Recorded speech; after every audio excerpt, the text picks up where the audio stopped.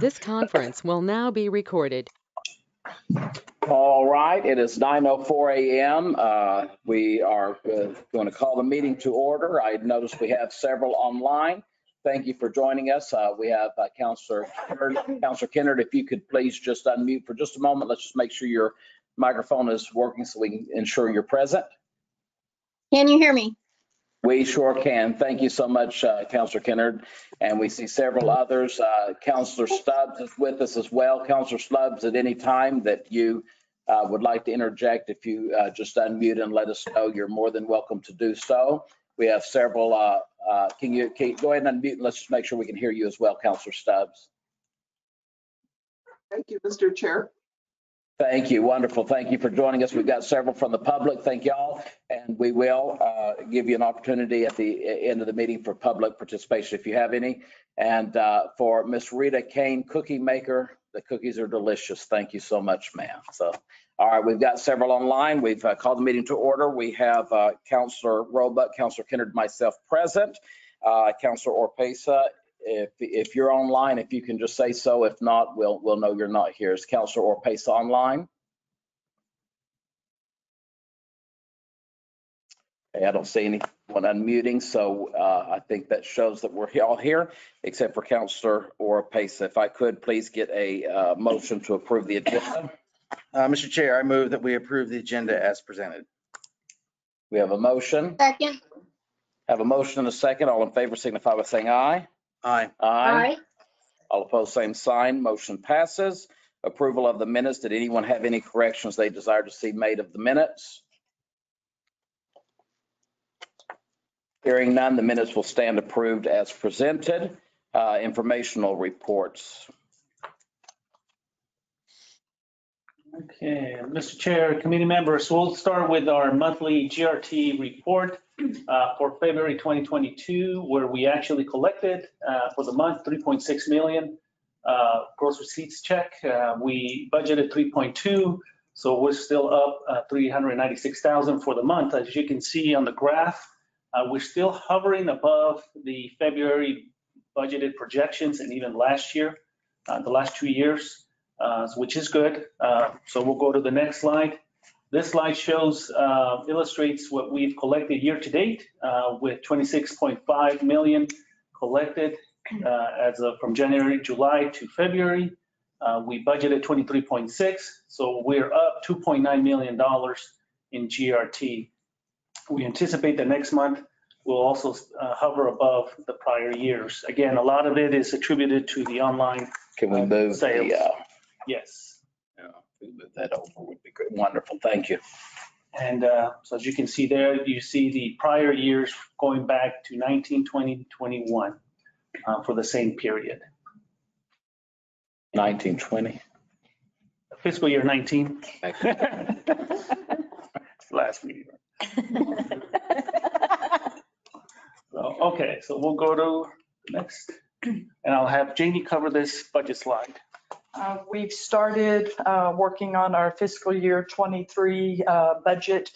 We're starting with the operating section first. At our senior staff on Tuesday, we talked a little bit about this. It's open and available for departments to review right now. It's being based on the revised fiscal year 22 budgets. So we're anticipating just a little movement in those. Departments will review and move what they need to by this Friday.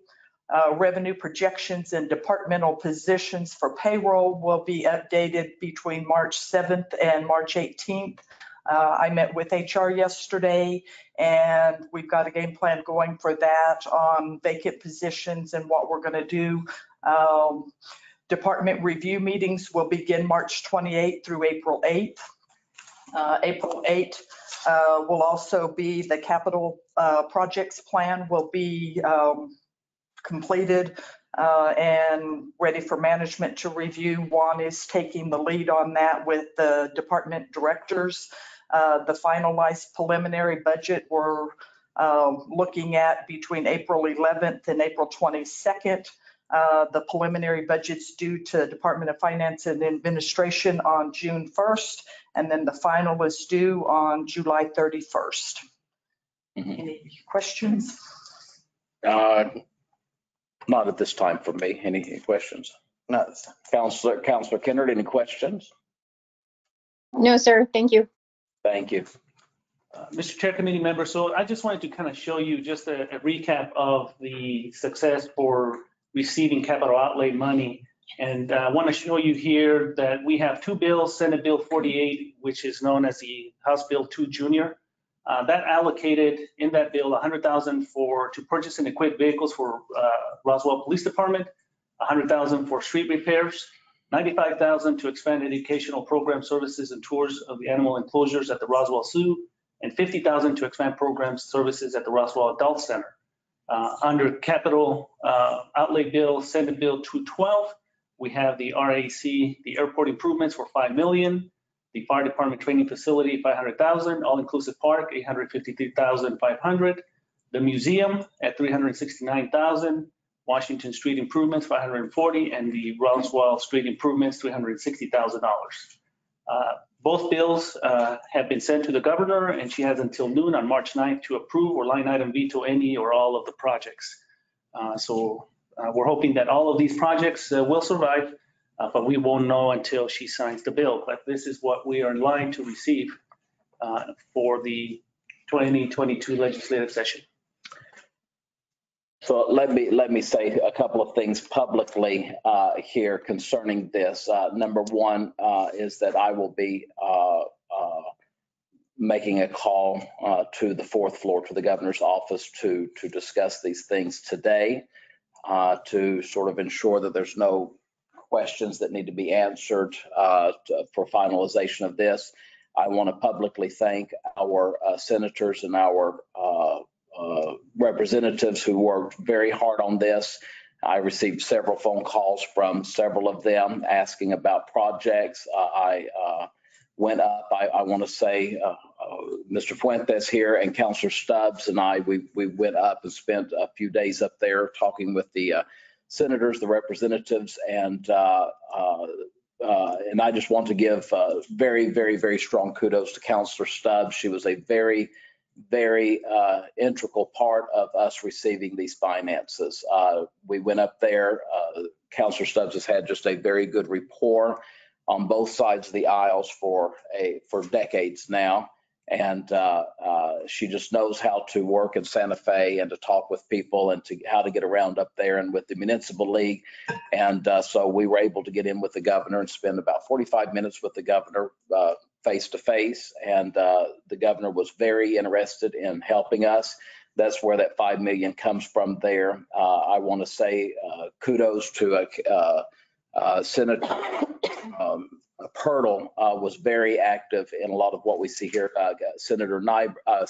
Representative Nybron, Ezell, and Anderson were very interested in getting the all-inclusive part done and get that up and working for our kids here in Roswell. So I'm just very, very excited. They were very good at listening to what we had on the list and what our priorities were, and they were very very good at that. And I'm especially grateful as well. I'll say this to Representative Anderson. He's probably the one up there that understands the arts and the need for funding of the museum. So after sitting and speaking with Representative Anderson, he was very gracious to try to get those projects at the museum taken care of. So Roswell really won significantly. If you look across at how a lot of people were funded, we really, really came out shining. And I just want to thank publicly Councilor Stubbs for her part in that. And I'll just look forward to seeing how we're going to put these monies to work. It's going to be good. Did you have anything to add on that? All right, Councilor Kennard, do you have any questions or anything to add to that? No, sir. Thank you. Thank you. All right. What else have we got? We'll go to lodgers tax reports. Good morning, Mr. Chair, members of the committee. This is just an update from the last time we had Fairfield Inn and Suites, as well as Town Place by Marriott. They did pay their lodgers tax for September, October, November, and partial payment of December. They did pay the payment for December, but did not pay the late fee for December. Same company? Same company. I Yes, was sir. making sure. Same company. We did send them a notification about their miscalculation on their part. They have been in contact with our city attorney as well as our bookkeeping. Both of them combined was about 120,000 in past due collections. So when I show you the report that you're going to see, it does not include September, October, November, and December. Those will be reflective at next month's meeting. For January, as of yesterday, we were missing Baymont, Fairfield Inn, Holiday Inn Express, Home 2 Suites, Motel 6, and Town Place. What that means is it could potentially be in the mail, but that's kind of, we're tracking when they're coming in.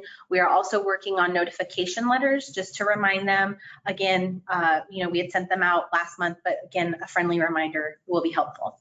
Slide. For one second, real quickly, so I understand the estimated of about 60,000 in past due collections, is that still what is outstanding still? That's what they paid us. Okay, So, where's the 120? it was 60,000 for Fairfield Inn and about 60,000 That's for what I wanted to understand. Town Place. Okay, and Mike, I'll just mention for the two of y'all, depending on who's going to be the next chair of finance, I would like to see for us just to continue, and let's get this fixed as to our collection date. Okay. I think that's going to solve a lot of issues pulling that back. Yes. It'll at least solve the questions and the confusion of coming to, because you will have had a full month's worth before it comes to the council. So Yes. does that take council action or committee action, or is that an internal? It does, because it's via ordinance. Okay. So one of the things, the reason we hadn't done it is because we wanted to get them caught up and give them the reminder. Legal mentioned, let's get them where they need to be and then reiterate the new ordinance once it. And I think I agree with that. My only concern is I think that every month somebody's going to be behind. Right. So at some point, we're just going to have to pull the trigger. So whether it goes through finance or goes through legal, I'd like to have that considered moving forward as quickly as possible. Okay. We can get that done. So here is our collections for lodgers tax. One thing that you'll notice, so we're still at 40.2%, but if you were to look at last January's numbers, which we're not quite there yet, but even if you looked at last December's from 2020 and then January of 2021, we actually grew 5%. So that's a really good indication that we're, on the road to recovery. Again, these numbers are not reflective of that 120,000 that is outstanding. So we're really hopeful that in this next fiscal year, we will be closer to that 65%, which then allows us to provide funding for outside organizations for use of lodgers tax. So it's looking better. It's not great, but definitely looking better than where we were a year ago, increase of 5%. So Can I just ask you, I've always felt like, because from talking to people from out of state and stuff, because they don't understand necessarily how mask mandates and stuff work, they're assuming that there's a strong force where maybe it's not always done. So do you think that now that has been lifted by the state, that's going to help us? Is that? I do. I know from just some of our tourism conversations that we've had with our partners around the state, we were losing a lot of visitation. We were kind of a pass-through, and they were going to Texas and Arizona versus coming here. We were getting a lot of calls in our visitor center. Are you open? Do you have to wear a mask? Do you have to be vaccinated? Do you have to show a card? I think with even looking at the hotels and where we dipped down, it was because they couldn't operate. They couldn't be open because of the state mandates. And so now that most of them are lifted, I think we're going to see an increase. Did President Biden lift as well, or did he not, his mandates? It's still the federal still. Okay, I didn't know. Okay. All right. The next slide is our. Question. I'm sorry. Once again, Thank you. I just wanted to maybe plant a seed, something that we were working on before the shutdowns, et cetera. The staff had created a signature events policy, and we had accepted it as a council, but we put a 1 year. This was probably before you were back on. We put a 1 year moratorium on it. This was so I'm sure you're aware of some of the hubbub that came about this year when the fair was open again and we didn't know who was going to provide police support, et cetera. I haven't heard anything, but I'm kidding. Last meeting. In going back and revisiting some of those issues that came up with the fair, and talking with Joe about it a little bit, is that what the plan had been is that the council had put the staff had brought forward a signature events resolution, and this was to give the staff and the city the ability to help certain events that they felt were critical to the economic development and tourism, et cetera. And the reason why the time the council put a moratorium on is because we liked it, we wanted to move forward, but we felt like that it needed another round of adjustments. So we gave it 1 year, but then because the pandemic happened and et cetera, and all the shutdowns, we never got back to that work.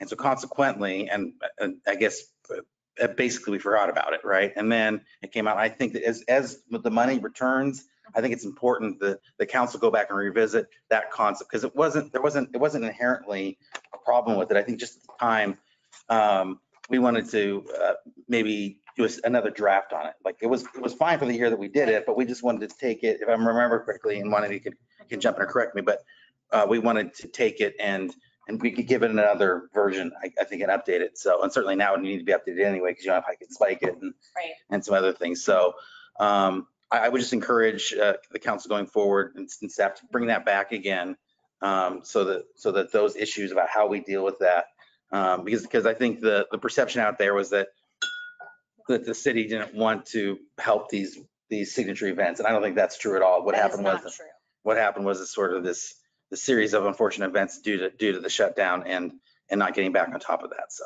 And Mr. Chair, members of the committee, if I may, we are working on the new lodgers tax application process. So we had planned to have it ready. Unfortunately, our occupancy tax board could not meet because we did not have a quorum. We have 2 vacant positions. We have 2 members that have submitted their application that will be going forth to the committee for review and then on to the mayor for appointment and approval. Our goal is still to have that rolled out by April 1st for events, because I do feel that we're close enough to the 65 that we can, have that 100,000 be divided up by the organizations. Again, going through that process, it'll look very similar to the process that we go through for lodgers tax awarding of marketing dollars with the state. So that is coming. Great. All right. The next slide is your bed fee. Again, we're pretty consistent as the last slide. Again, doesn't include those 2 hotels. You guys will see that in the next month's meeting, which is the January report, because again, they have till the 25th of the month, so we're always a month behind. Sitting at 40.2%. Available room nights remain the same. No really influx, no new hotels and no closures. That's the end of my report for that one. Mr. Chair, members of the committee, at the last meeting, it was requested that we give you an overview of the UFO Festival for the 75th anniversary. So today I brought our team who is helping coordinate the events and the logistics. So I'd like to introduce them to you and to the public. To my right, I have Johnny Hector Lujan, who is our videographer for the city. To my left, I have Miss Sarah Bradley. She's our marketing coordinator. And then next to her is Renee Puckett. She is our events and marketing coordinator as well. Miss Puckett will be our main point of contact for the festival, along with my help. And so if you'll go to the next slide. Our strategy changed just a tiny bit. Because it's the 75th, we wanted to have something a little bit bigger. We are going to stick to more regional capacity rather than really kind of extending out to kind of east part of Texas and California. Our focus is really going to be on West Texas and Arizona, as well as the El Paso market and Albuquerque. If you click to the next slide. Again, we went through a SWOT analysis at the beginning of August, and we had looked at what, what was the needs. Again, interactive experiences is what our goal, kind of like our anchors. A permanent fixture of a crash site is something that is needed.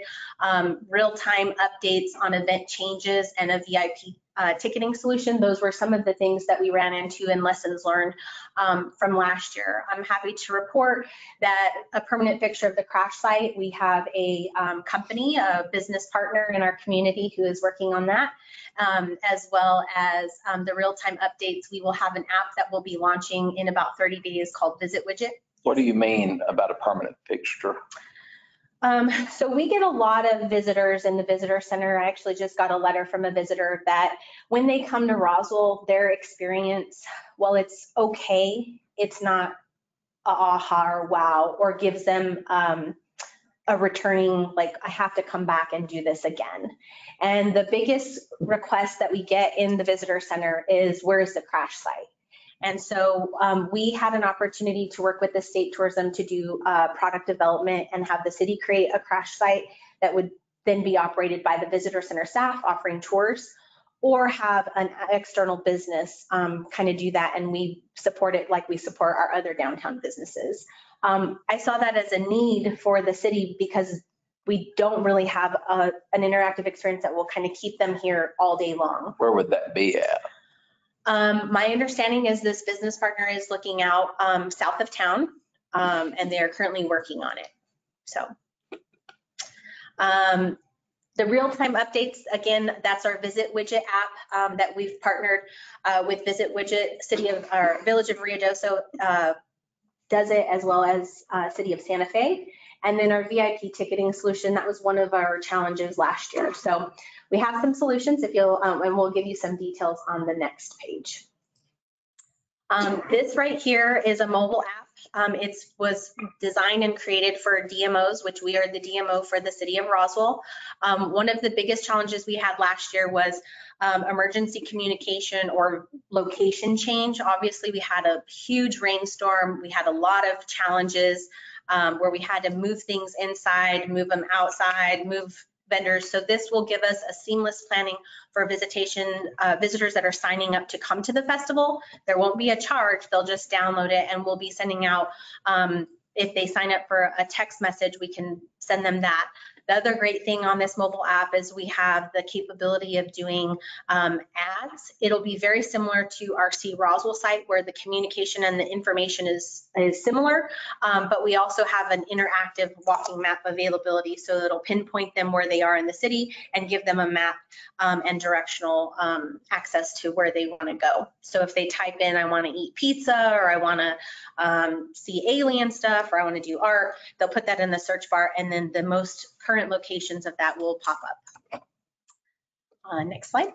Our website and social. So these are our handles: ufofestival.com, hashtag Roswell UFO Fest.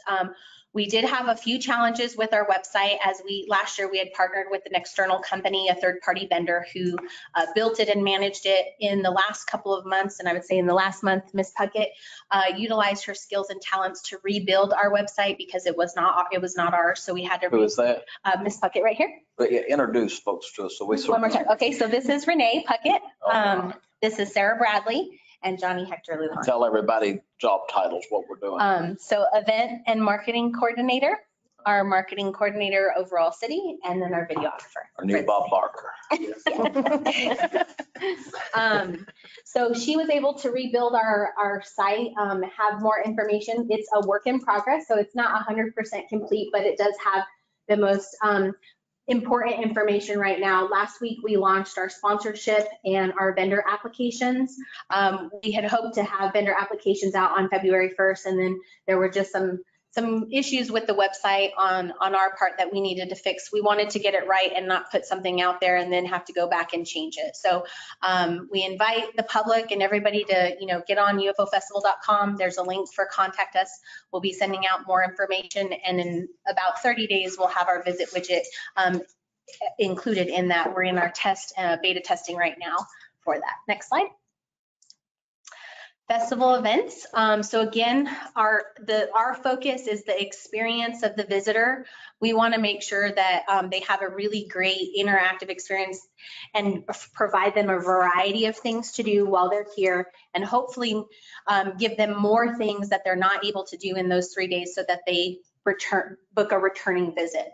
Our current expected cost is about $250,000, which is $50,000 more than what the council has approved.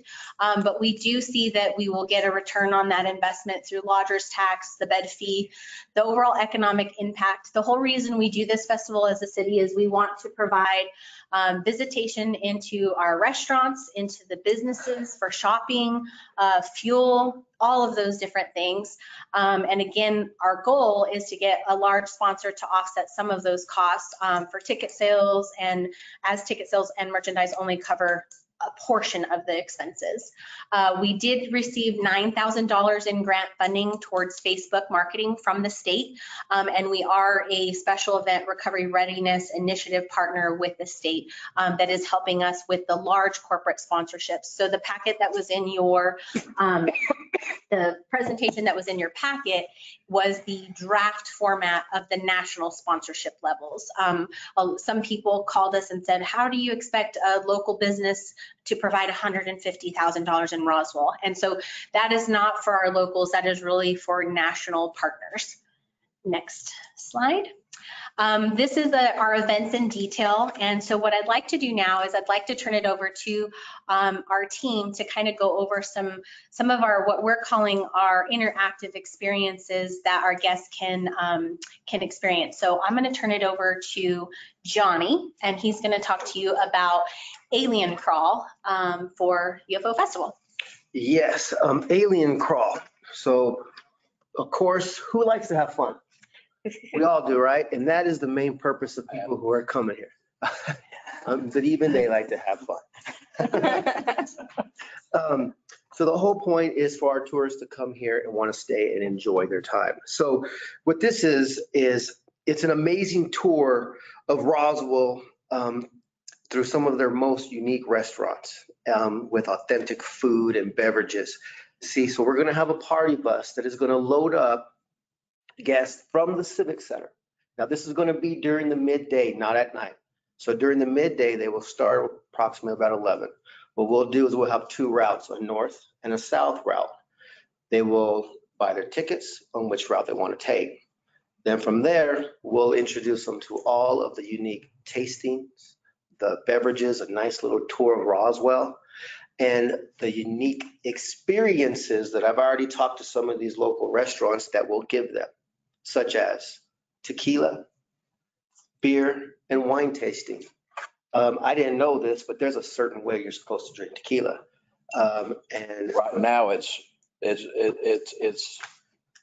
not the kind from Russia. that's true. But Go ahead. these are experiences that our local establishments want to bring to the tourists. And along with this, because we are traveling them through the city of Roswell, we will have somebody on the bus explaining certain things, entertaining certain things, saying, hey, look to your left, this is the county courthouse. Of course, make jokes, who's the farthest from here, to increase their experience here in Roswell. And then, of course, returning them back to the Civic Center, the Convention Center, just in time for the evening's events for the UFO Festival.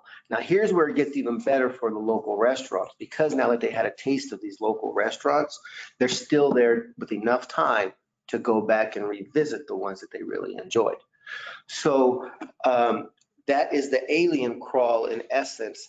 And I'm really looking forward to it. So I see it as a real highlight for a lot of the tourists to get that interactive experience and visit the local restaurants and bring some money to the local economy.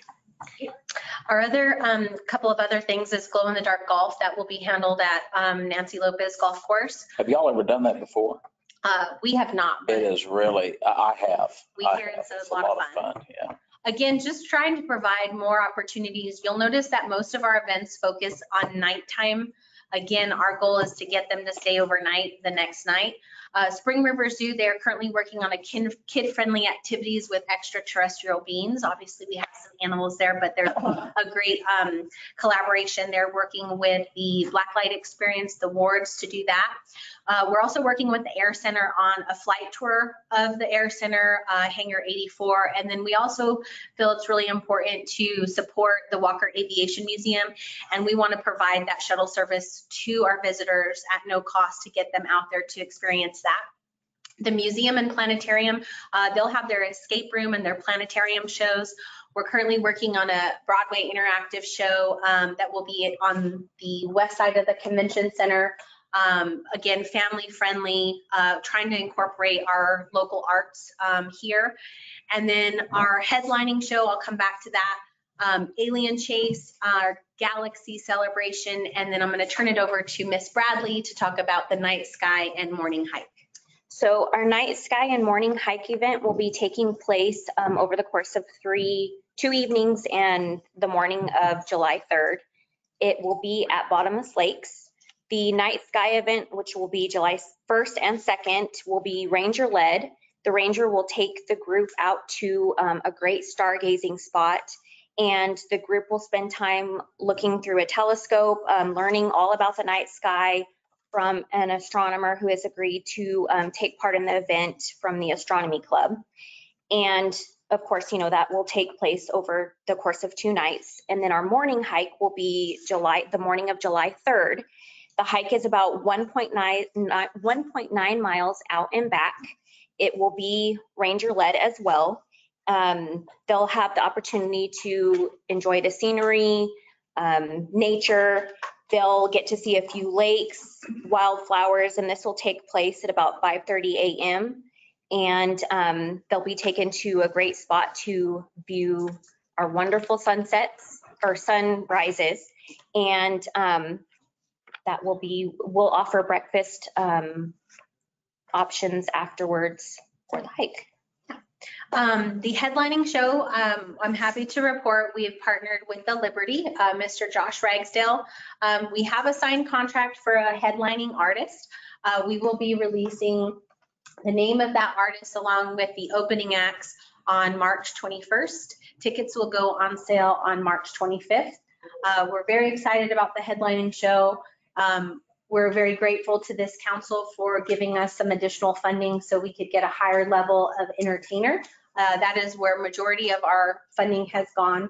And we recognize that we do have to get sponsorships to cover the cost of these other things. So we're hoping to have that support from the community. I'm going to turn it over now to Miss Renee Puckett. She's going to talk to you a little bit about our Galaxy celebration and what visitors will experience with that. So we're working on doing we're going to call it a Galaxy Fair celebration. We're going to have some family-friendly activities there, lots of things for kids to do, make it really fun for people to bring their kids out and enjoy the whole event. We're going to have a beer garden and some music, some entertainment. Music entertainment out there, and I think it's just going to be really fun. We're going to make it just a really great family activity, and then of course the other thing that everybody gets to do fun things, but I'm the one that's working on the logistics, the porta potties, the trash, the getting volunteers and just basically organizing the event. And so I'm kind of jealous because they get to do alien crawls and night sky things, but anyway. But she's very, very important. Yeah, but hiking. You won't catch me hiking all the way, I can tell you that. If you'll go to the next slide for me. We are also, we have had a variety of community meetings with some of our community partners. We are still collecting information, so this is a very preliminary list. We sent out a form to each of the groups that had been coming to these meetings. Unfortunately, we've only received one form back, but from the meetings in the conversations, this is what we believe each of these groups are doing. Main Street Roswell is participating in a passport program at the county courthouse lawn and the pet costume contest. The UFO Museum, they're going to do speakers, have their authors. My understanding is they're doing it at the museum and as well as the convention center. Roswell Little Theater will continue to do Battle of the Bands. The Roswell Daily Record will also have speakers. We don't know the location yet. Galacticon is the forum that we've received back so far. They are sponsoring the human costume contest on the courthouse lawn, booths at the convention center, and doing their overall sci-fi film Galacticon experience. And then the Roswell Invaders will have games starting Thursday and run through Sunday. If you'll go to the next slide for me, please. This is the preliminary schedule of events. To the right on the image, you'll see a map. We will still do that map that will be on the website. Our goal is to have business card size QR codes, and again, directing people to the visit widget to kind of navigate them through our city. Thursday, we believe Invaders will have a game in the evening. Friday, we're going to have opening ceremonies. We would love to have a jet flyover. It's very expensive, so we're looking for a sponsor for that. Festival vendors at DeBremen, Alien Crawl at 11 and 4, Invaders baseball game, the Night Sky morning hike, and then glow in the dark golf tournament. On the next slide.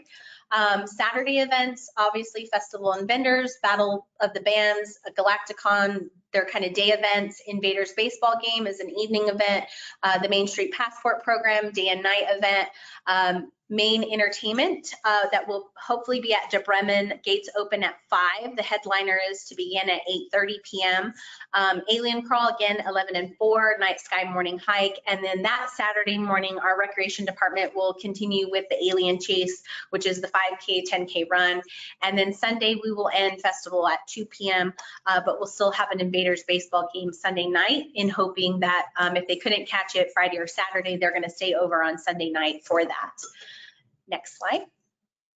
This is just it was in your packet. Our local sponsorships are available. Please contact Renee Puckett if you're interested in sponsoring. We have sponsorships from $1,000 to $10,000 on the local level. And then our corporate national sponsorships, you can kind of see them here. Again, just really want to be clear, this was not intended when we got a call about 150,000. If there is a business or a local partner, absolutely, we welcome you to partner with us. But this is really on the national pie in the sky, and hope, that we can get some coverage from a national sponsor. If you go to the next slide. This is our vendor packet. We launched it on February 28th. They're due back by June 1st. 150 non-food vendor, 300 food concessions, 2 locations to choose from for the entire time. A lesson learned last year that the company did is they moved our vendors around each day. We will not be doing that this year. Really want to thank Kevin Mavers for his help in drafting this. It's very similar to all of our other vendor paperwork. And then a member of our community, Miss Carrie Moore, she really reformatted it and tried to make it, she had that experience from the food truck side, and she was very helpful in helping us put this together. If you are a local business or a merchant, you do have to have a business license, just like any other time. We ask that you go to community development. It's $35, and then we'll be taking applications. It's a first come, first serve on the location choice. Our plan is to have the vendors through Pioneer Plaza and our side streets, so our food trucks can be on the side street in this downtown area, as well as the DeBremen and Convention Center campus. If you go to the next slide, please. Ticket sales and merchandise. So March 25th at 10 a.m., the Saturday night concert, Night Sky, Alien Crawl, and Alien Chase tickets will be live on our platform. It's called Hold My Ticket. We will have VIP ticketing that will be built into each event and be specialized. You can see this was a draft design. This is not the pin that we have chosen for some commemorative items. And the stuff to the right is our stuff from last year. We will be launching the merchandise. This year, we're going to try to get to 6 items. Last year was just a lot of inventory to keep up with, and we don't have the manpower to continue to do that. So we'll still have a merch schedule. It'll be online, and then of course throughout the festival. Go to the next slide. And then here's just kind of a marketing media sneak peek. Like I said, we did get the grant funding, $9,000 in spend with no one-to-one match. It's a full $900,000, 100% paid for by the state tourism department. So thank you to them. But we are using the concept of 1947 Cosmic, really kind of trying to take people back. And we'll have full campaigns through Techless Monthly, a digital campaign, and then of course, some out of home. So I'll stand for any questions. Questions, Councilor Roebuck, Councilor Kennard. Yes, thank you, Chair. I just want to thank Juanita for this. It's approaching, and I feel like it's good to get this information to the counselors. I think there are some really great ideas there, and I'm excited to hear who the headliner is. So thank you. Fantastic. Councilor Roebuck. Just the one thing I think that El Paso is an underserved market. And I'm glad you guys are looking at marketing there. My brother recently moved there, took a job there, and there's not a whole lot to do down there. And so, it's not a bad drive at all for them to get up here. So I'm glad that you guys are looking at that market as well as an opportunity for Roswell's brand tourist. 1,000 other comments, but they'll wait for another time. Overall, I'm really happy with it though. Yeah, I think it's great. Councilor Stubbs, did you have any questions or comments?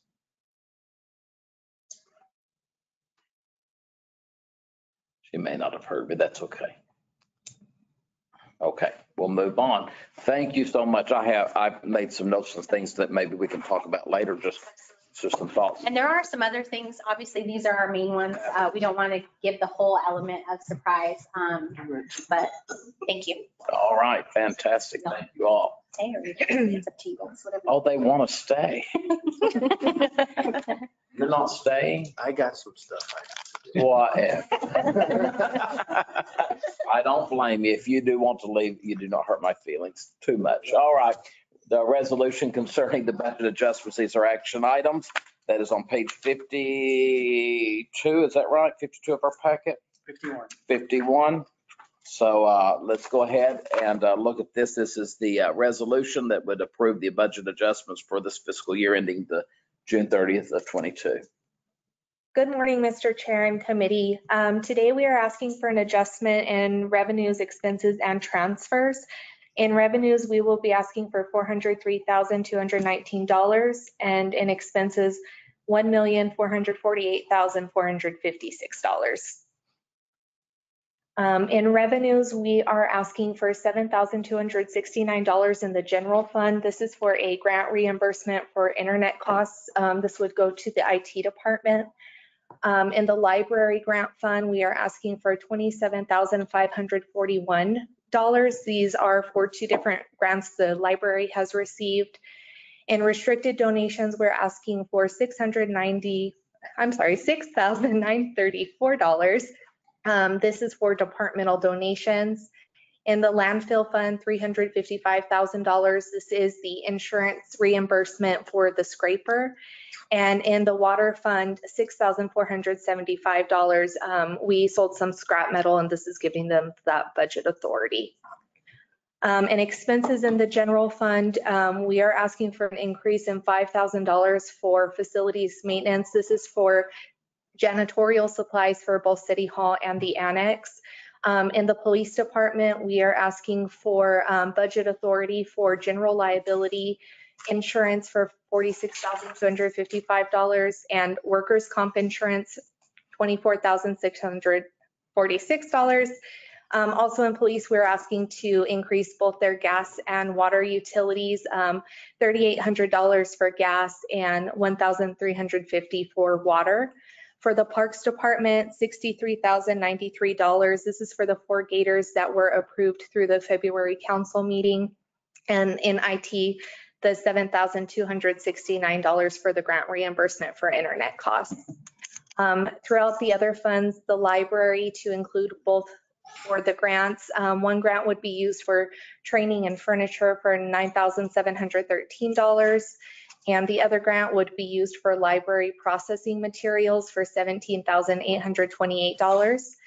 In the restricted donations fund, $6,934 for departmental donations. In the 2008 GO bond debt service fund, we're asking for the budget authority increase of $3,174. This is just to cover additional debt service that was not budgeted for.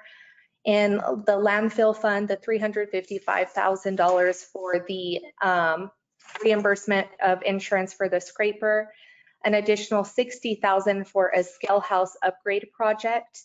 In the water fund, the $6,475 for the sale of the scrap metal, and also $700,062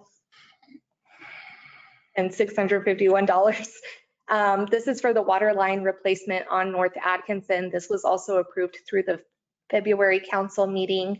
And in the wastewater fund, $75,268. This is for manhole repairs that was approved through the February council meeting. And in transfers, $849,537. This would go from the general fund to cemetery. And this is for the columbarium and committal shelter projects. And I stand for any questions. Good presentation. You did just fine. You're doing great. You're doing great. I just wanted to make sure people understood that we have to include the transfer in here because it is an adjustment and where the line items are. So if that, to stop any confusion there. No,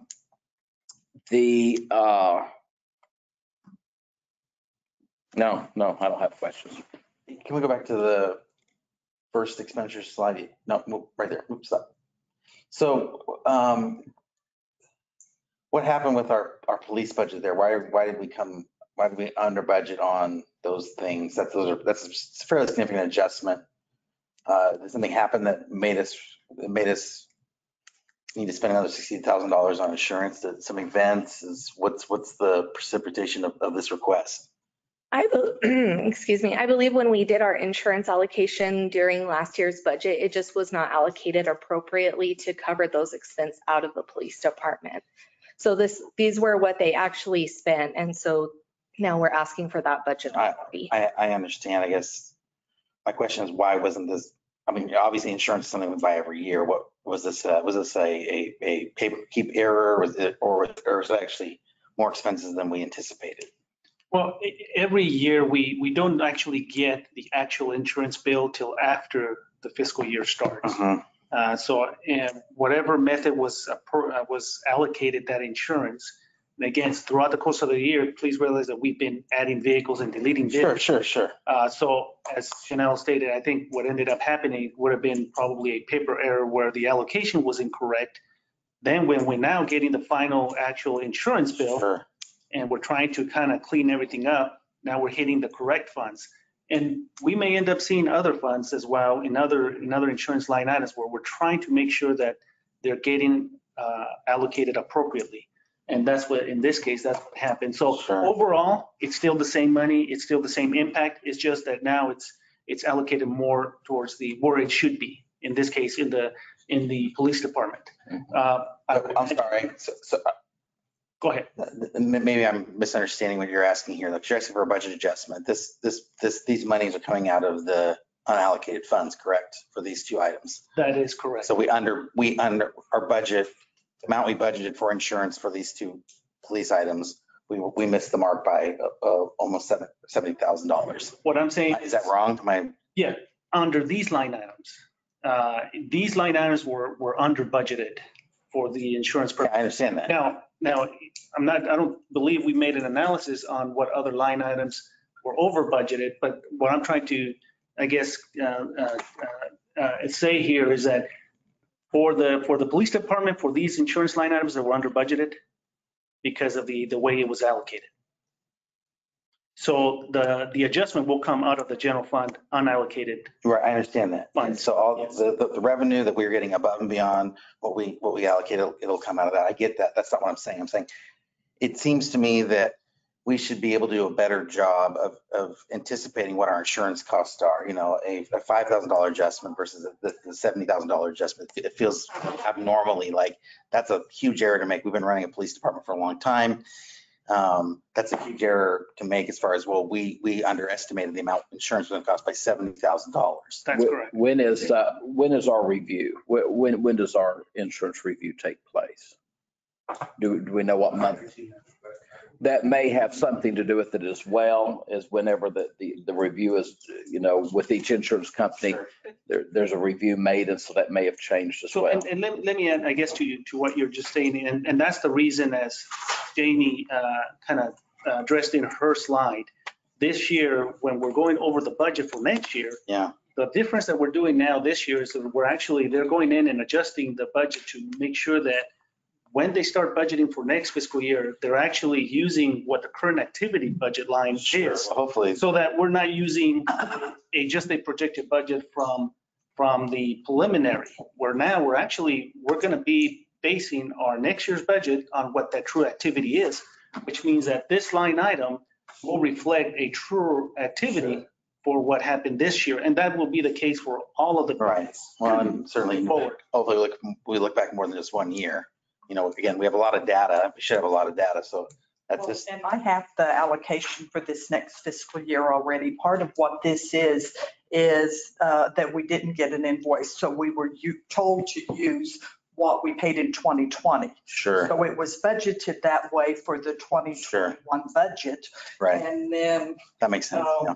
or 2022. And then we ended up getting an actual bill that ended up being a little more. So I actually already have the bill. I'm allocating it now. So what will be in the budget for 2023 is going to be what we actually pay, allocated appropriately.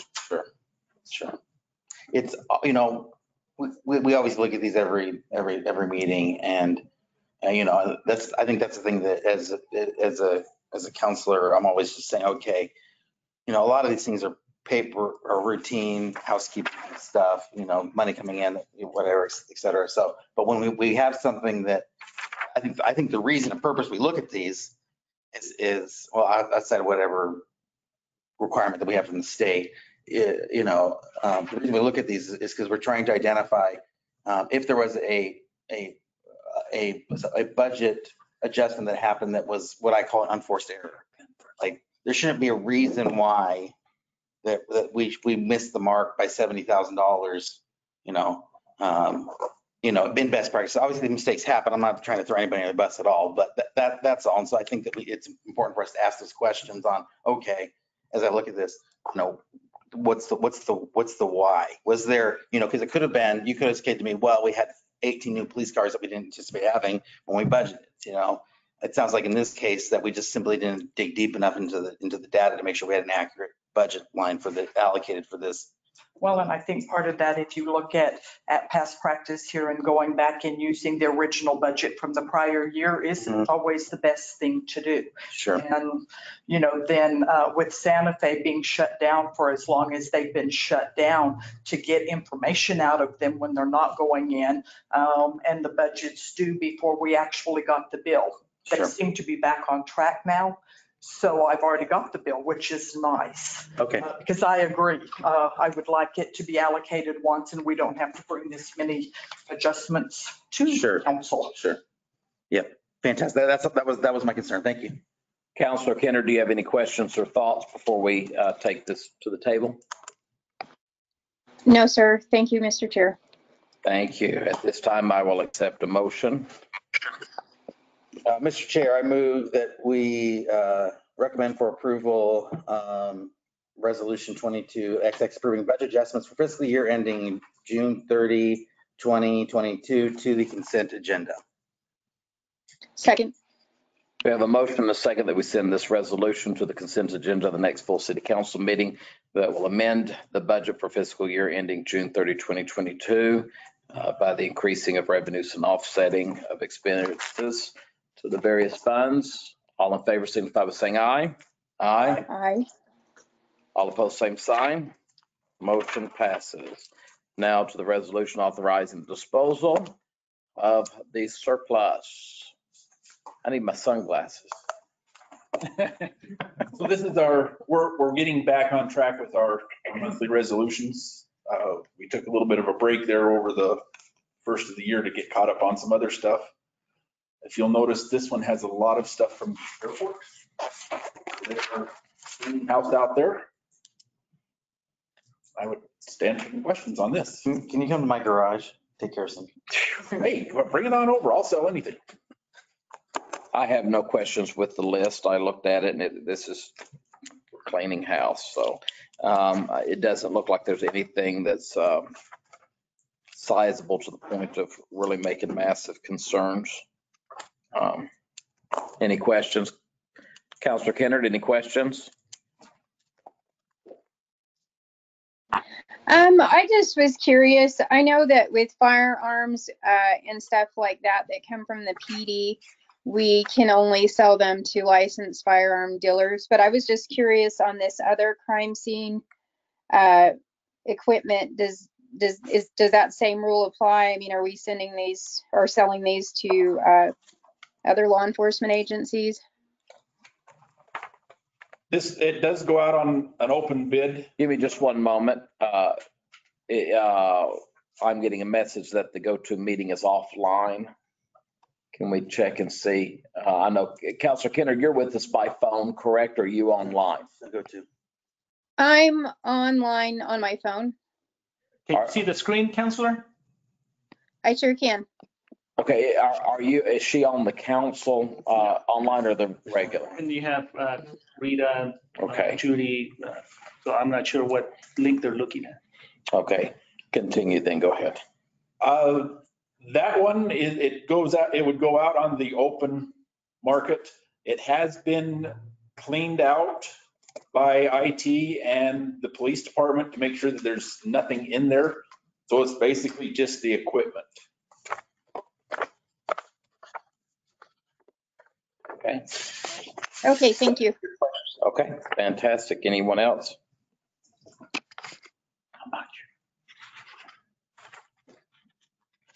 I'll entertain a motion unless there's any more questions. I will happy to give you a motion. Mr. Chair, I move that we recommend for approval to the full council resolution 22XX authorizing the disposal of certain surplus personal property to the consent agenda. Second. We have a motion and we have a second to send this resolution to the consent agenda of the next full city council, which authorizes the disposal of certain surplus and personal property. All in favor, signify by saying aye. Aye. Aye. Aye. All opposed, same sign. Motion passes. This time, let's consider the resolution that authorizes the city of Roswell to file a grant application with the U.S. Department of Interior, Bureau of Reclamation for the funding of the Drought Contingency Water Conservation Plan. So unfortunately, this has come up before we could actually bring in our complete water conservation plan to the council. That plan right now is in draft form at the Office of the State Engineer. It's required as part of our funding that we use for like the water towers, those kind of projects. This, Councilor Stubbs actually brought this to our attention. And what we'd like to do is get authorization to apply for the grant. It's a 50-50 match for up to $200,000. And it helps us to actually get our water conservation plan going. We can use it for salaries, benefits, equipment, supplies, materials, travel, and training. It does require a resolution of the governing body to apply. One of our partners that would like to get in on this with us is the Pecos Valley Conservancy District. I spoke with their superintendent a couple of weeks ago. What our plan would be is when we go out and start doing this water conservation stuff, we want to speak with a common voice. Both of us together saying the same thing, pushing the same projects. Okay, do we have any questions? Councilor Kennard, any questions? No, sir. Thank you. Okay, cut and dry. And we can thank Councilor Stubbs for helping bring this to our attention so we can. And we're kind of, the reason this just sort of showed up was we do have a timeline on this. We Absolutely. have to get our application done by April 14th. Okay. We are looking at a grant writer to help us do some of that work. Okay. All right. If there's no other questions or thoughts, I'd entertain a motion. Mr. Chair, I move that we, can I put this consent? Sure. Great.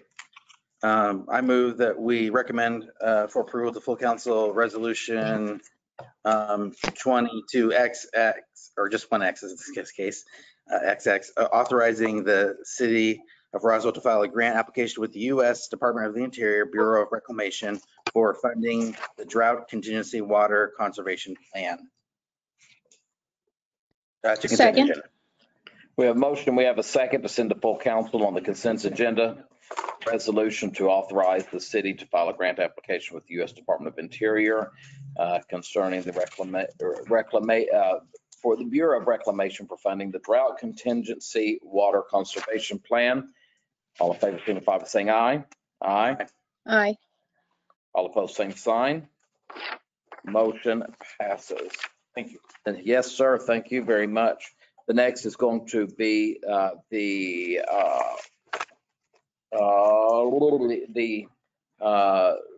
request to authorize to hold the public hearing for an ordinance that would allow the city to amend ordinance 1909 for the purpose of increasing the funding package of the New Mexico Environment Department Clean Water State Revolving Fund loan number WSF SRF 097. Louis, I'm assuming this is yours. I'm going to explain the technical part. And then I'll Juan's explain going the to tag team and do the finance. All right, you have 30 seconds and go. Easy. It's a shitty situation. Okay, the wastewater Do you treatment. have a beep button on the? I'm kidding. Go ahead. I heard it. It's all a joke. You know what the wastewater treatment plant is. So the wastewater treatment plant takes all the waste and it produces two products. A solid product called the sludge, the water effluent that is either given to the farmers for irrigation or in the winter months it goes into the river. They both have EPA requirements. When we started this in 2019, we were looking at the sludge solid project only, because basically we take the sludge right now, put them in drying beds and manually turn them by a loader to dry them out. Of course, that doesn't work when it rains and it doesn't work in the cold weather. So we started coming up with a screw press. Basically the sludge will go in there, the water will be squeezed out, it goes to the sludge beds, but the efficiency of drying is increased drastically. While we were doing this project, the wastewater plant was given a mandate, all plants were given a mandate to have so much dissolved oxygen in your effluent, the water going out. So in essence, we have to, if you've ever had an aquarium, you have to put pumps in there to generate oxygen. So that's basically what we have to do now is put pumps to generate oxygen. So when it goes out, regardless whether we're sending it out to the irrigation or into the river, it has a certain percentage of dissolved oxygen. So we started this in 2019. It was $5.5 million. As you see in the packet, inflation has slowly creeped up. And when we bid the project in February, it came up to the $8 million bid.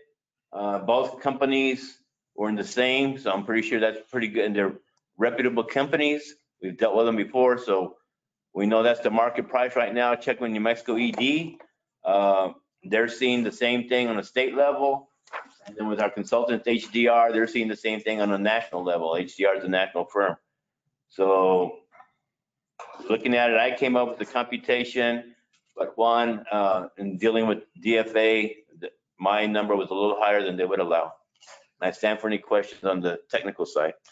So let me just say, and I don't know if you've done a tour out there, or if Councilor Kennard, I encourage both of you, even still, when you see, I probably should have never toured it, because after I toured it with Mike and our staff out there, I couldn't sleep for 3 or 4 days. I was scared to death if anything ever went wrong. But we have phenomenal experts out there. And I was just so impressed in how smooth of an operation we have. But to catch up with technology is going to be a huge thing, because those drying beds, as I sat out there and looked at that, and to see how full those sludge tanks can get waiting to get out to it, this is going to drastically change that time. So this is vital to move forward and to get on top of this before inflation gets any higher. We just got to. We've got to. Correct. So I'm fully in support of this. Councilor Kennedy, do you have any questions on we're not talking about the financial end of it as much right now as we are the technical end of it. Do you have any questions? No, sir. As long as I've been on the council, this has been something that we've discussed. So Yes, ma'am. I agree. We need to move forward. Thank you so much. Yes. Juan, are you covering the financial end? Yes, Mr. Chair, just real briefly, I think, with the technical piece covered by Lois, it pretty much gives everybody an overview of the need for this amendment to ordinance 1909. When this information was shared with NEMD, again, as Lois stated, this is what they've seen with other projects throughout the state. And obviously with this funding program, they were willing to offer us an additional amount of $3.9 million to make sure that we cover this award for this project. So what you have before you is a draft ordinance that has been shared with legal. This is a standard form that the state provides to us to make sure that we proceed forward and advertise for the amendment of the original loan under 1909. And this will allow us for the additional funding of $3.9 million. Of course, there's always unanticipated things that may happen, but I think this will cover 95%, 99% of all of the funding needed. If there's a little bit of a gap, we have sufficient funding sources available in our allocated funding in our wastewater to be able to cover that gap. So at this time, we're only asking for the authorization to advertise and hold a public hearing to consider adoption of this proposed ordinance. The Infrastructure Committee recommended award of the project during their meeting on February 28th. Is that correct? Correct. So we're trying to do two things parallel, the award and as well as the funding for the gap. And we'll stand for any questions. I'm not going to tie us up with wordsmithing on here. There are some things in the actual ordinance that some scriveners that need to maybe be fixed. So maybe we let Councilor Stubbs even look at this between now and then, but it's easy stuff. And Mr. Chair, I would say if I could be provided with that language and I will share it with them, because this template and ordinance comes from the state. Yeah. And it has been reviewed by their office. And, they did notify me that any changes will have to be reviewed by them. The exact language, it was just a point. This is the document provided to us by them. I'm surprised that they would not use proper English. So. Well, it's very similar to DOT. Have to use their templates and they wouldn't use them. No, okay.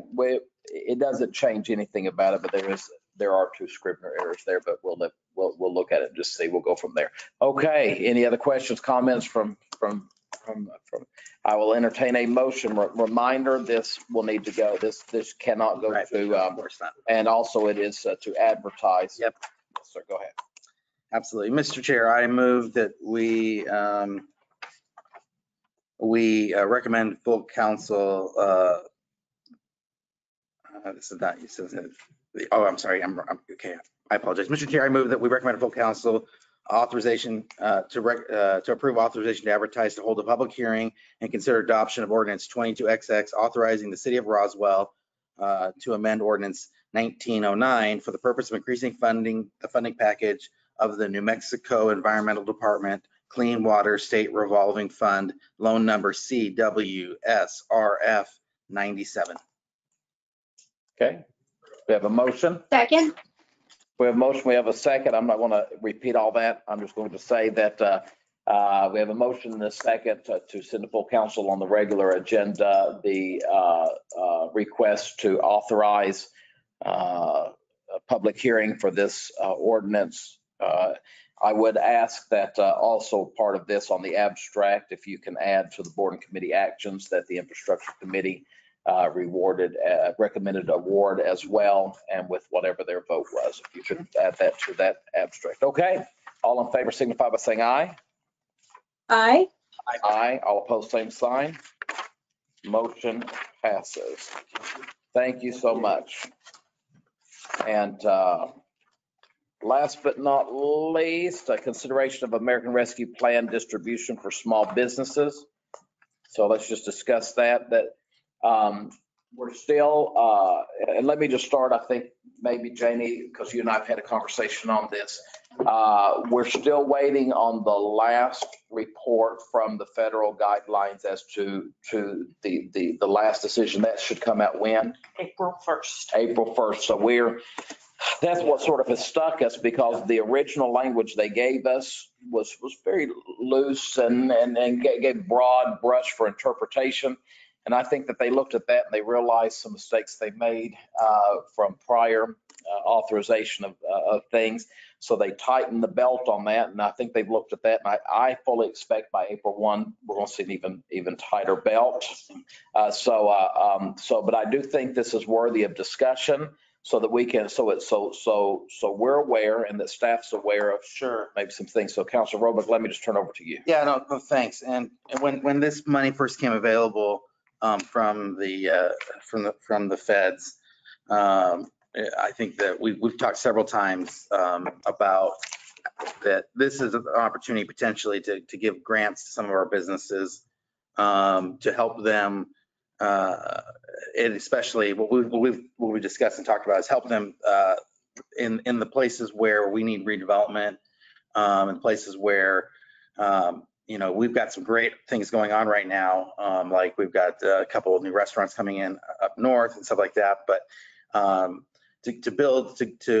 buy a flat piece of land and to build a new building, those businesses like Texas Roadhouse and folks like that, they've got their plans all ironed out. They know exactly how it works. They know exactly how they're going to make money. Folks like that are not going to come in and say, wow, let's look at that old KBIM building downtown. And they're not even going to touch that with 10-foot pole, because it's going to be very difficult for them to make money. It takes really crazy people to do that, to come in and look at an old building and say, hey, let's do something with that. And I think it's imperative the city, if we have the opportunity to ease the burden of that renovation, and particular things that we discussed. And again, and obviously we can't move forward on this until we have a better idea. I think we thought we had a good idea about it when we first started talking about this, and then the additional guidance came out that kind of clouded everything up. So we're gonna have to wait for more guidance to be able to use that money to ease that burden, to take those properties that on their own, it's very difficult for a business to come in and say, well, gosh, you got to come in, you buy the building, do all the things you normally cost to a business. But by the way, there's going to be this huge expense in putting in fire suppression, or huge expense in putting in and upgrading for ADA and stuff like that. And so, I think it behooves the city to, in those situations, if we have the ability to, especially with money that comes from, not from GRT operations, but from recovery funds, specifically mentioned and targeted at recovering tourism, et cetera, things that were affected by shutdowns, to be able to allocate those funds to make those businesses stronger. And so that's the thinking behind this. I think it would, if we can do that, obviously there's a benefit to the businesses, which is a tax benefit to us. It's also a benefit to the quality of life for the community. The more buildings downtown and old things that we want to get renovated, the more things we get renovated, the more things, when somebody comes to this town and says, do I want to live here?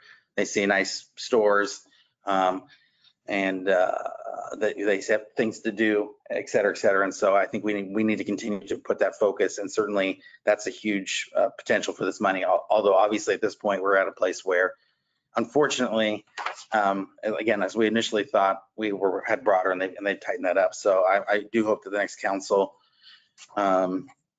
we'll continue to push this forward. I don't see a reason for a motion at this time, Mr. Chair, because it's, But drawing the attention to it, I think. yeah, is a good thing. I think it is absolutely good. And certainly, as a private citizen here and hearing a little bit, in about a month, I'll certainly be advocating and lobbying council to continue to push forward with that. So thank you for putting on the agenda. I appreciate that, Mr. Chair. Councilor Kenner, do you have anything to add to that? No, sir. Thank you. Okay. All right. At this time, I will open for public comment then. If there's anybody online, let me start with Councilor Stubbs, and she may not have the ability to unmute and discuss with us right now. I don't know what else she's into, but Councilor Stubbs, if you would like to say something, there you go. Feel free. Please speak to us. I still have the capability to unmute. There you go. No. Well, I didn't know if you were driving or something, so thank you. Go ahead. No, thank you, Mr. Chair. No, I appreciate the opportunity to have been able to sit in on this finance committee the last few years, and I really appreciate all the hard work that council and staff, of course, have done. We all know the great shape we're in financially, and it's due to the dedicated staff and this committee. So thank you all, and no further comment. Okay. Let me make a comment concerning Councilor Stubbs and Councilor Kennard real quick, and then we'll go to public comment. Let me just start out by saying to our committee member, Councilor Kennard, you've been a pleasure to work with, and I appreciate the vigor. I appreciate the energy. Life's hard sometimes, and life's busy, and especially going through COVID with children at home, and then going through a pregnancy and having children at home and having COVID and everything. Life can be difficult, but you made a commitment to this community when you were brought forth as a consideration for this council, and I think you have served our community very well. I've known Margaret for a number of years. When I was the chair of the Republican Party, I had a vacancy on my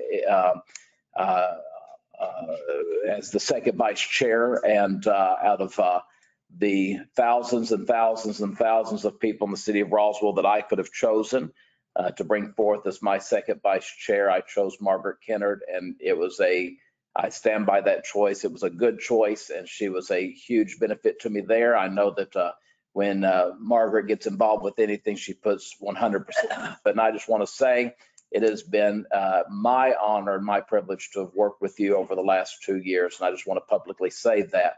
Also for Councilor Stubbs, Councilor Stubbs was the first person when I came across when I came on the council to sort of take me under her wing and start teaching me the things of municipal government. I will say that Councilor Stubbs has more knowledge in municipal government in her pinky finger than the rest of us do in our entire every one of us put together. Councilor Stubbs, you have a passion for this city, and you have a passion for the people who live here, and that shows. And Roswell is a much greater place to live because of the contributions that you have given to our city as well. And I just want to publicly thank both of you, and it has been a pleasure working with both of you. So now at this, Margaret, you've unmuted. Did you have something you'd like to say? Yes, sir. Well, I didn't know if this was appropriate, following Jacob on the American Rescue, but what I wanted to say was, I'm disappointed in the candidates that ran, that couldn't give us, one positive thing that the city has done. Rather, we were just beat up. The staff was beat up. We know that the staff does a fantastic job. We know the professionals that help make this city great. So I just want to let you guys know that it's been a privilege to work with such a high caliber of professionals. I really wish the best. I'm still going to be around. You're not getting rid of me, but I just want you to know how important you are to this city. And I will say this again at the city council meeting. So thank you. We appreciate you and we love both of you. And I mean that. Y'all made an impact not only in this community, but you've made an impact in my life as well. And I'm forever grateful of that. Do we have anyone else who has any public comments? I see Ms. Kane Dorhofer's online and we have a couple of others. Do we have any other public comment at this time? If you'll unmute, state your name so we'll know.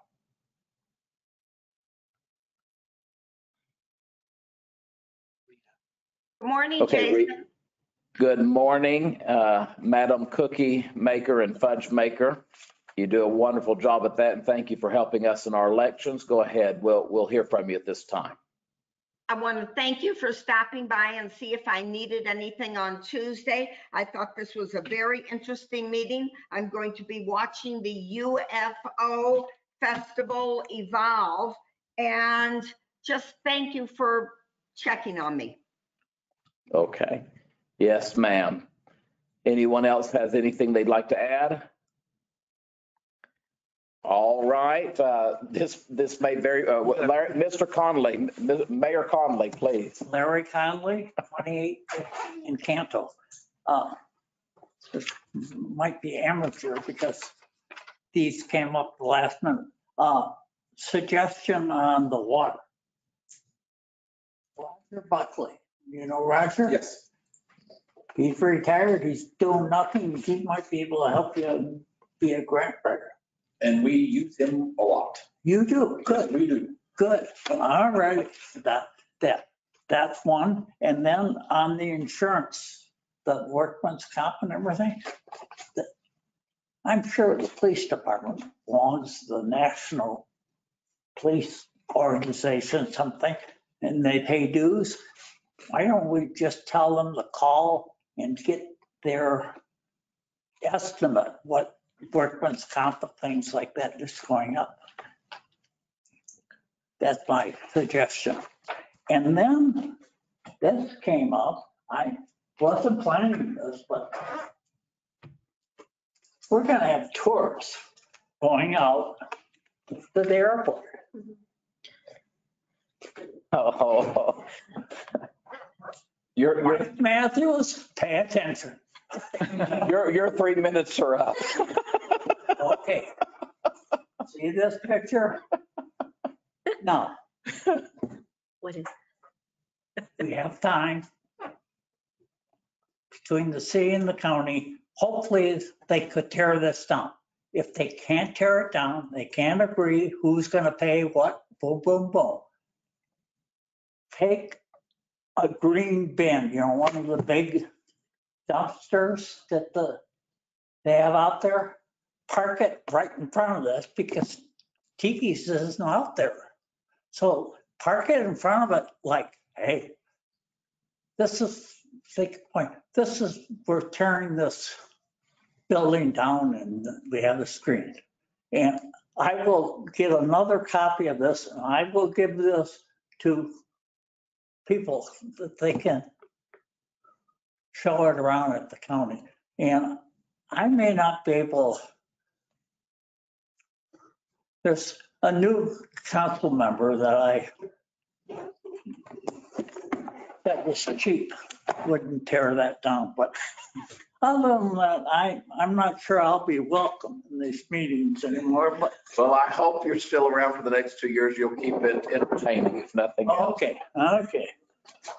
Anyone else? Okay. That green dumpster. Yes, sir. All right. I don't know.